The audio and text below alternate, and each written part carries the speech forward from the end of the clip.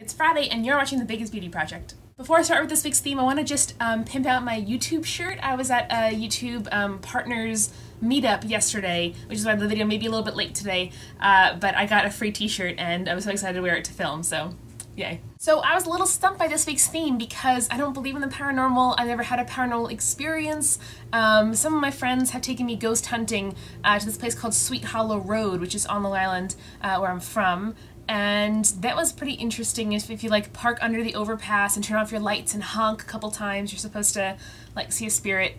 The scariest thing that happened to us was that we almost got into an accident because we were in a black car, turned all the lights off underneath the dark bridge. So not the smartest thing I've ever done, but that was kind of my only foray into the paranormal. But I didn't want to make a video where I'm just like, I don't believe in anything, turn off the camera. So I thought what I would do is recommend some paranormal literature, because when in doubt, I turn to books. That's who I am. Even though I don't, have much experience with paranormal in life, I love to read about it.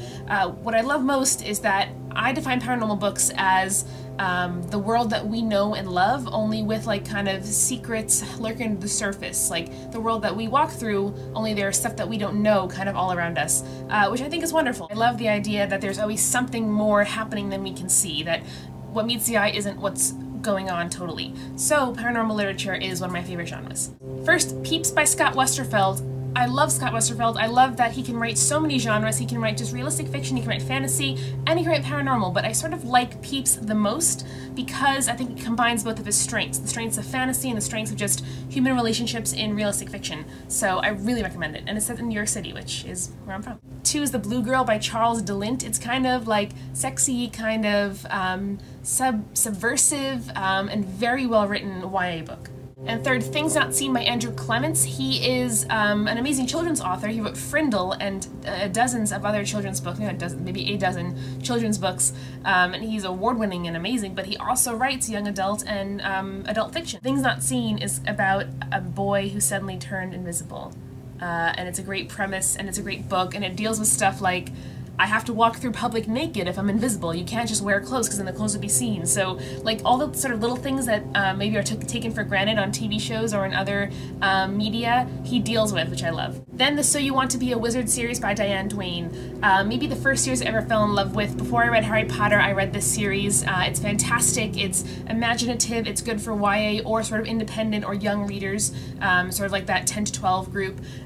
Really just wonderful, and it made me think, like, if I found a book in this library called So You Want to Be a Wizard, I would pick it up and I would read it, and it really gave me that sort of escapism that I craved as a kid. Laurie Stoller's series Blue is for Nightmares. I think you girls will really like this one.